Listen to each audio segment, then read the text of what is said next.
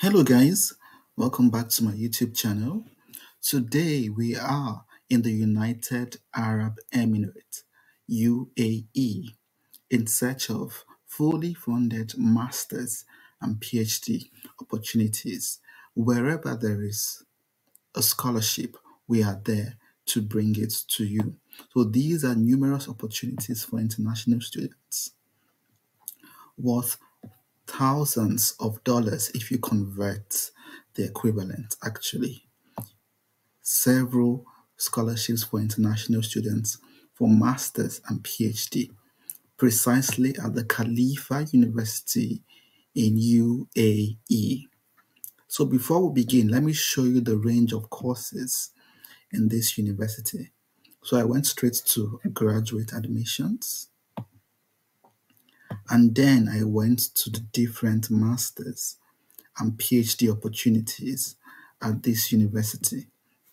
So while that loads, I could show you the different kinds of scholarship, both in medical scholarships, general scholarships in other different disciplines, and scholarships for Chinese locals. So any of these, you could be qualified for them, and all of them are fully funded, guys, fully funded. So let me show you what the eligible courses. It's a long list here, and majority of the courses here, as you can see, are in the engineering and medical science and a bit of art as well. So you have the engineering department, you have art and sciences, and then the medical sciences. So be also aware for those courses only for UAE nationals. So where this is not indicated, it means it's open for international students as well. So let's go back to the scholarships. So the first one is the KU, that's Khalifa University Medical Scholarship. It's worth 27,000 dirham. I believe that's the currency, 27,000 dirham. Then if we convert 27,000 to dollars, let's see the equivalents. That's a lot of money. That's over 7,000 US dollars.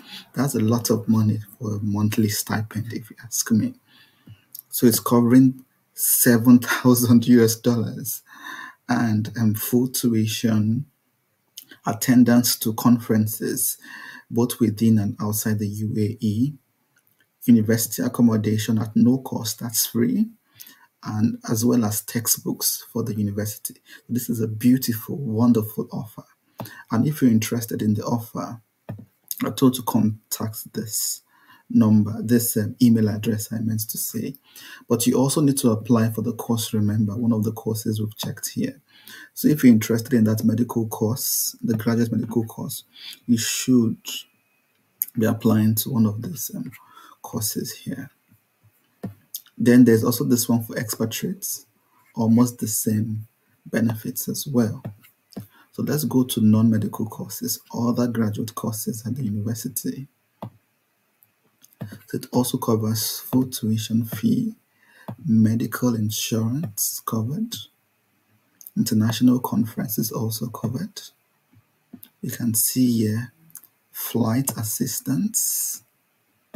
You can see the stipend here. So this one is 4,000 dirham. Let's see the equivalents in US dollars. That's 1,000, close to 1,100, which is fair for a monthly stipend.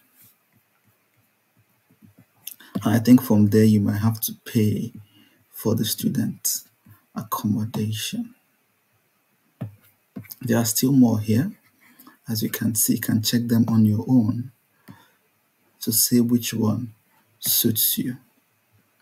So what are the applications requirements, you might ask? How do you apply for this? I believe you first have to apply for a course.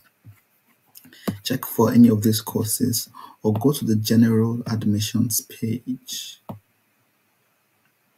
The general admissions page, go to postgraduate, and see the applications procedure. From what is written here, it says first Select a program. We've showed the list of programs already. And then here contains the deadlines. So there are two admission cycles. The first one ended 10th of January, which is past. And now we have another one on the 30th of April, which I believe you can still meet. And it says that international students are encouraged to meet the first deadline, but still you're allowed to submit in the second deadline. Sometimes you're even allowed to submit after the second deadline, but I wouldn't advise that. Try to target the second deadline since the first one has passed already. And by June, you get your application outcome. So what are the admissions requirements? What documents do you need to put together? This is the degree requirements. 3 out of 4 in your undergrad studies. That's usually a second class upper. English proficiency.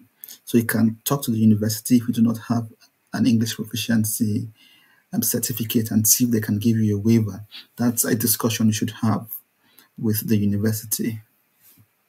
Then a statement of purpose of why do you want to study there, what skills do you intend to learn, what are your future goals, and how will the skills there help your future goals. It also says an admission interview.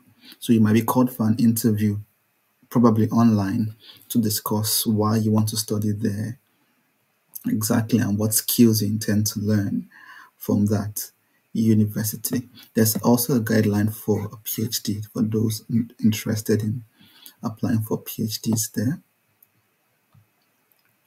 And you can see the list here. There's a lot of other information here, like conditional offers or things like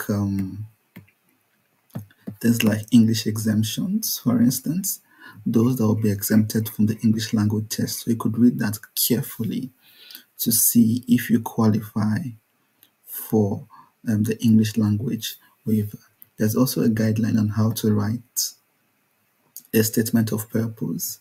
For a PhD student, you might be told to write a research statement or a research proposal. There's also a format on how to do that. GRE, there's also indication of those departments where GRE might be required. It's not required for other departments, I believe, but it might be required for certain departments. So check closely and see whether it applies for your department or not. So there are other required documents here you need to provide as well.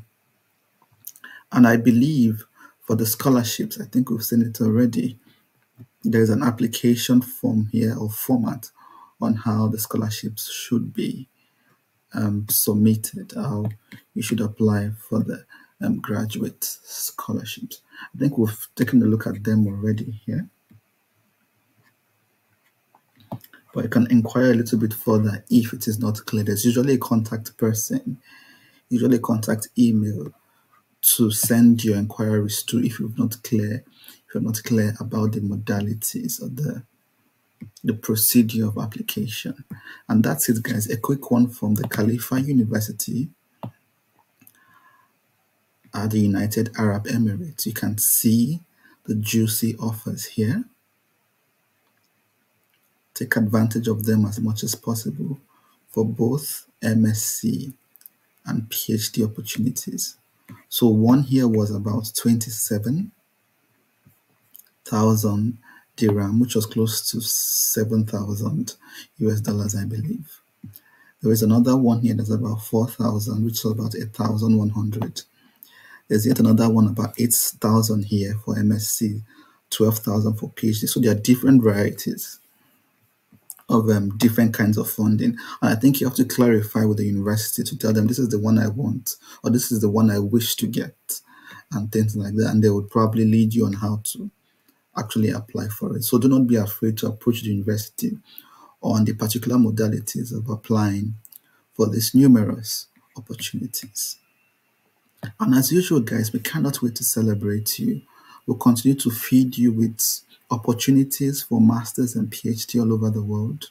So get to work, and we cannot wait to see you at the top. Bye bye for now.